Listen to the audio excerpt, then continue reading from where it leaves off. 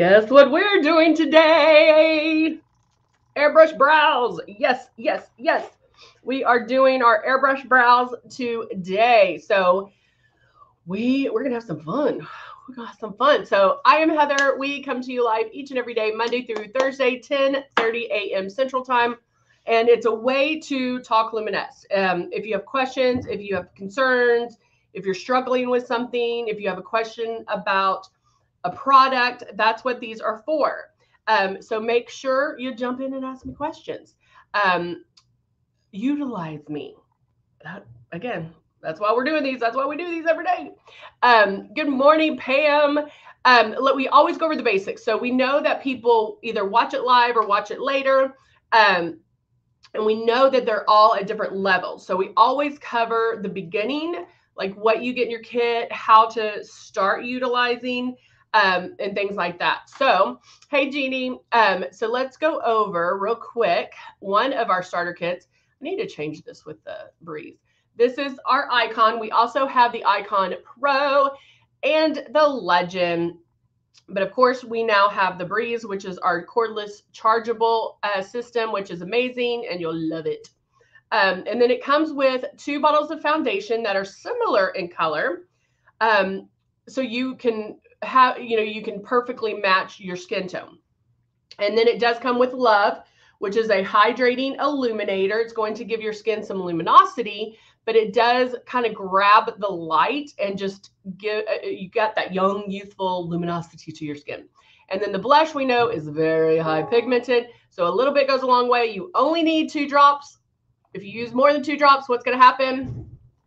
What's going to happen? You're going to look crazy. And we don't want that. So 2 drops and that's it. So when you first start out, we want to make sure you keep it 4 finger widths away. I'm going to use the other one because I think most of us have the Breeze now. 4 finger widths away. You want to keep it moving, keep it moving, keep it moving, keep it moving. It's not a race. It's not a free for all. You're not just, you're moving around the face, moving around, moving around. You're never in one spot twice, but there is overlap when applying the makeup. And then you're going to lightly pull back on this trigger. There is not a lot of difference from here to here. So you have to find that sweet spot on pulling back on the trigger. One thing I recommend is put a couple of drops, like maybe 5 drops of foundation in here, and then use a paper towel and make your movements. Keep it 4 finger widths away, and have that foundation show up gradually on your paper towel. That way you really do get to see it, because it is a matter of kind of retraining our brains into thinking Luminess and thinking airbrush versus traditional makeup. Okay, so let's get started with the brows. Good morning. Good morning. So I have grabbed the brown. We'll also have the blonde, which is, hey, Amber, good morning. How are you? And the brown and the blonde are, blondes. It's not blonde, if that makes sense. Hey, Lindy. So you see that's blonde and this is brown. Now also notice I haven't used this one in a while, the one here, and you can see that that color is still at the bottom. So I need to shake this up very, very, very well. Any of our products you have to shake up.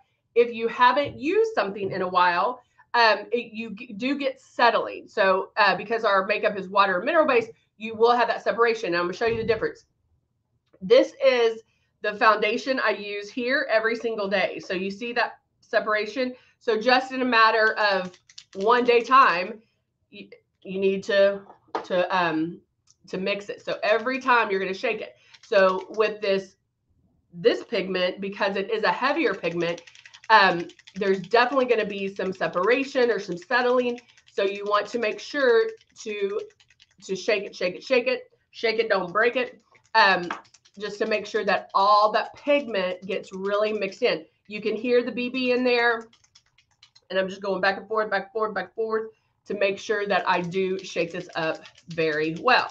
Now, when you order the brow system, it does come with different stencils. I think there's about 7 or 8. I probably have like 20 here because I've collected them. I know, and you can hold them up and like kind of hold them to your brow, or you can even get the shape that you want. I'm usually between, I fluctuate between a 3 and a 4. Some of these have numbers on them. Now they have numbers on them, because you can also order, just once you figure out what number you are, you can just order that one as well. So I'm just going through these. See where my 4 is. There's my 4. Is that the one I usually use? That doesn't look right. It's this one. 3. The 3. The 3 is the, and also, hello, Stephanie. How are you? Also know that it does not have to be, hello, Christina. It does not have to be the perfect match for your brow. Good morning, Denise.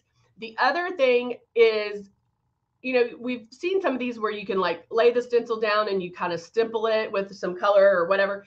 With these, you're not going to lay it, you're not laying it flat to your face and doing it this way. You really, again, have a lot of wiggle room when it comes to airbrushing brows. So I hold it by the very end of my little stencil and I match it up. I spray, because I'm doing it from here to the arch, and then the arch from the tail. So I'll go in and do this, and then I change it, and I'm very delicately holding it. I'm bam, bam, bam, bam. I do not have to be like, you don't have to press it, you know, strongly against your face. All right, so let's go ahead and get started. You know what, let's use, maybe we'll use this one so I don't have to worry about cleaning it between.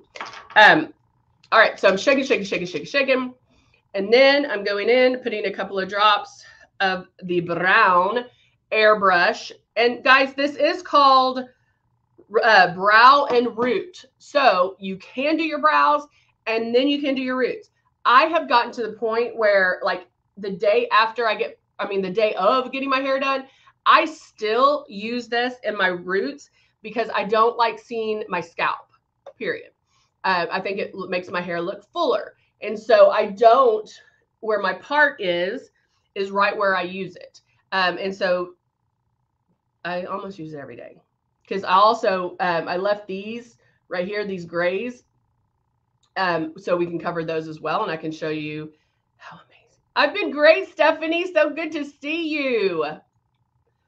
All right, so now we have our stencil, and this is the number 4.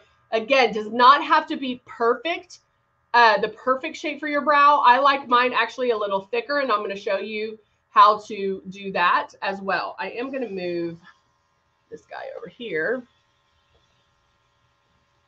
so I can see a little bit better. So I'm going to start from the, oh wait, let's go over this real quick. When doing brows, your brow, I wish I had some thinner. Oh, we'll use this. Your brow should start here. The arch here. So I'm holding everything to the corner of my nose. So straight up, that's where it starts. So still on the corner of my nose, and then going, looking straight ahead. It crosses the iris, the color of my eye. That's where your arch should be. And then sticking to the side of the nose, go to the outside of the eye, and that's where it ends. So notice I'm going to have to kind of extend my brow a little bit too. So that's just a good guideline of how to do your brows or get in the shape. I am. Thank you, Christina. All right, so taking this, going in a little bit, and I do come in a little bit closer just because I'm focusing straight on this opening of the stencil, but you don't have to worry about anything because the overspray, because the stencil is going to collect it.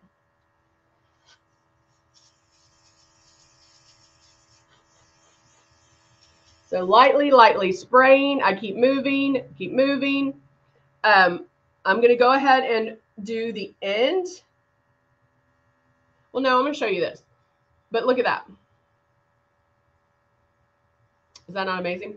Now, because I want to show you that you don't have to, it doesn't have to be like right worried about being exact. See? Bam. Look how easy that is. Now, like I said before, I like mine a little thicker. So there is a couple of things that I can do to make them thicker. So the first thing I'm going to do is I'm going to go back to the front and raise this up a little bit. And then I'm making a mistake because I want to show you. Okay. Now, if you saw this, you'd be like, ah, what the heck? I'm going to mess up. No, take a Q-tip.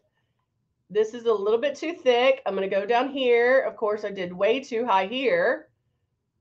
And just clean it up. That's all you have to do. Clean it up. And I'm done. I'm done. Okay. So I want to tweak the inside here a little bit. Is this the brown or the, yeah. Oh no. Yeah, I can see you, Martin.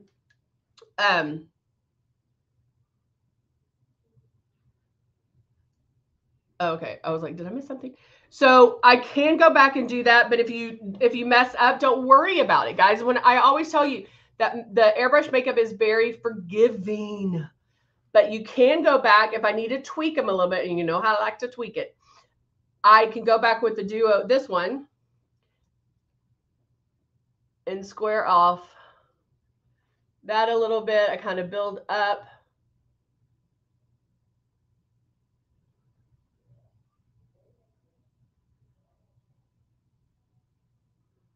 And tweak that. Now, I don't like this little pointy point.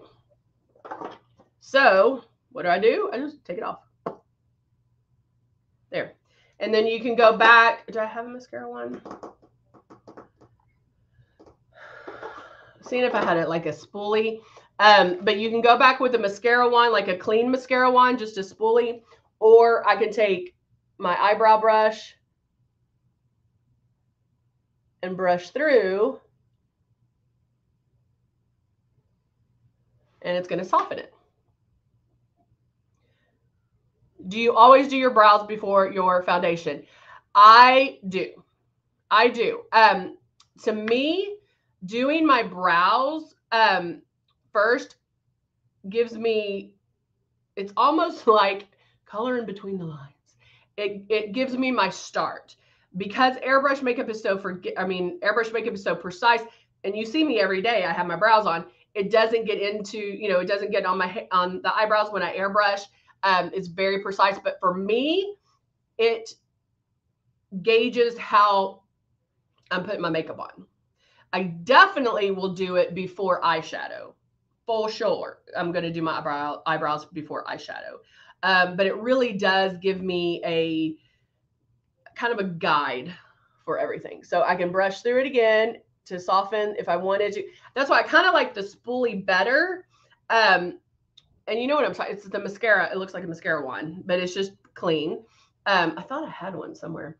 I like those a little bit better than this because I feel like I can really soften that up a little bit.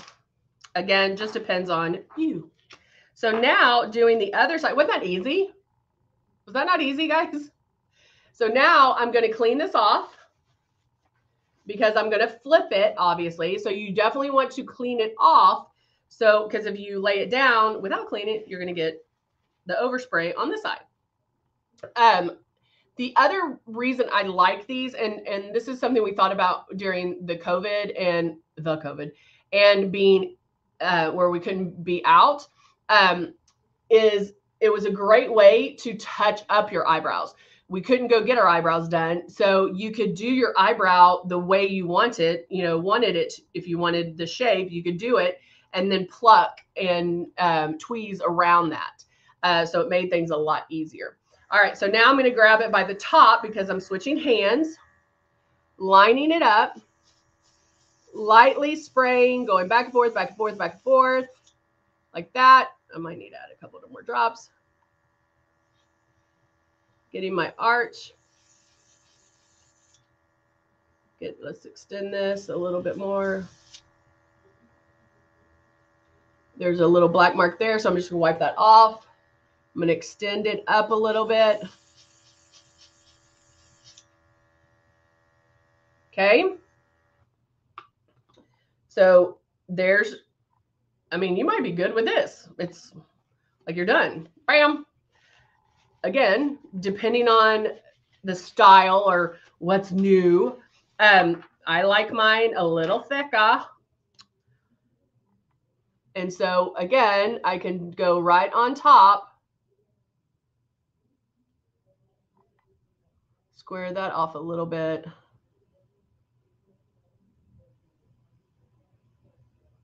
And make sure they're the length I need them. I like that one better. But also remember, guys, eyebrows, easy peasy. Yeah, exactly. Eyebrows are cousins or sisters, not twins. So they do not have to look alike.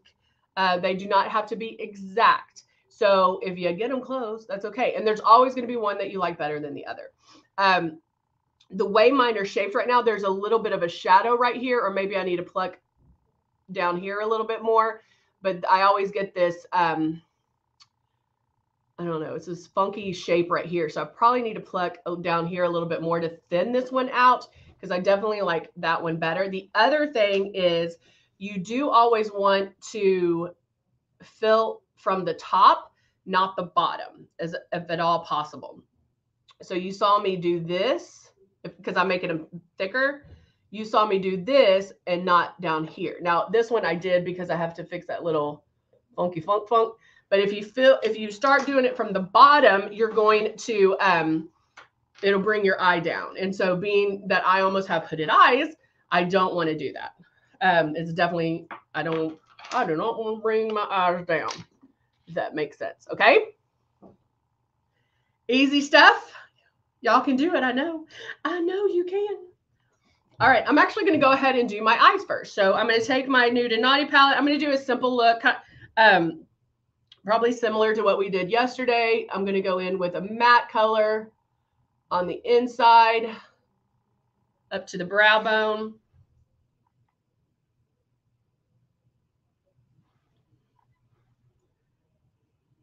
And just fill in that. Like so, and then I'll take a blending brush. Let's go for this mauve color. And blending, and we're blending, and we're blending. And then I'm going to go over here and blend and blend. The first time I'm doing this, I'm just putting it on. So yes, I'm blending, but I'm just kind of getting most of the color like on, and then I can really start blending. Christina, yeah, you could tape it. You definitely could tape it, and you might end up liking it because of the fact that if you're going to airbrush them on, you have the stencil's going to help with overspray. So you could for sure. So notice that I have most of the color there. Now I can go in and blend this out.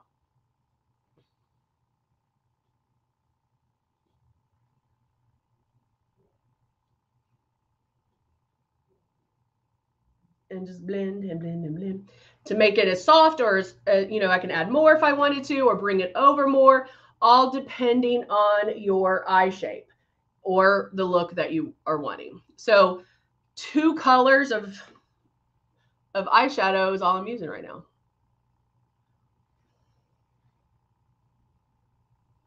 That's it. That's it. Send me a pic, Martin. Yeah, you can always send me a pic. Okay, so now the good thing about doing eyes before, if you did anything with a shimmer and it fell, like if I wanted to add a little bit of Let's do this one. See what that one does. Right here.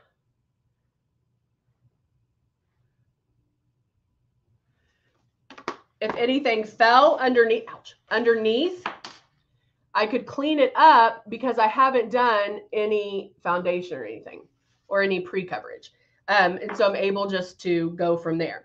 So I'm going straight to the Breeze and straight to my foundation, shade 3.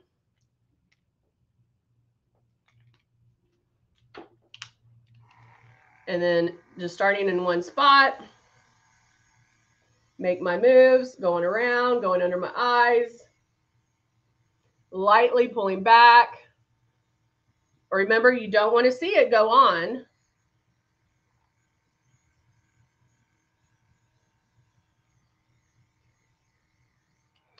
And you can just keep going.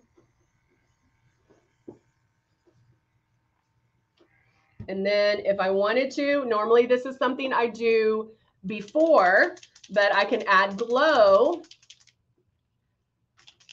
Yay, I know I love red lips. I can add glow now.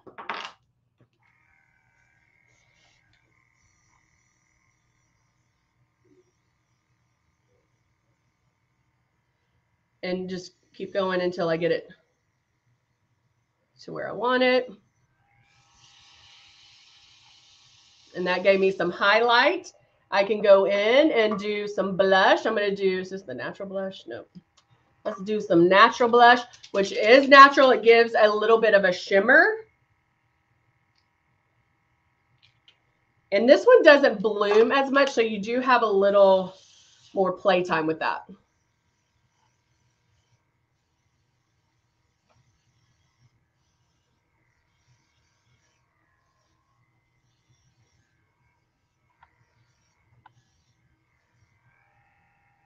A little bit there. Actually, I think I'm going to add, because it's super natural, I'm going to add a little bit. Let's see what this is. Might be soft rose. Maybe just one drop. Ah, Christina's loving the rose gold.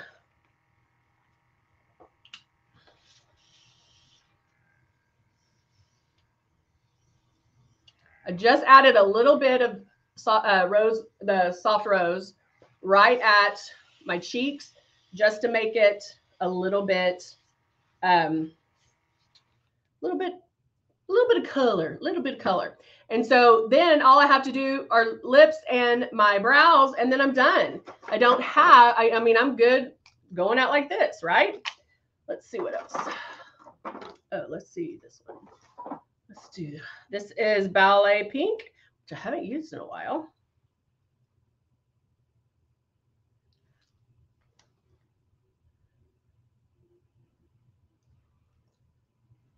And I love this color. And there you go. And I'm done. I'm going to go finish my mascara, and then I am done for the day. So guys, check out our the Airbrush brows. It really is amazing. I think it is easy. You don't have to press it really strong. You can tape it if you need to. Still a lot of wiggle room there. It catches the overspray. So definitely check out the Root and Brow. And then you can also use it in your roots. So there you go. All right, guys, thank you so much for joining me, and I will see you tomorrow. Bye for now.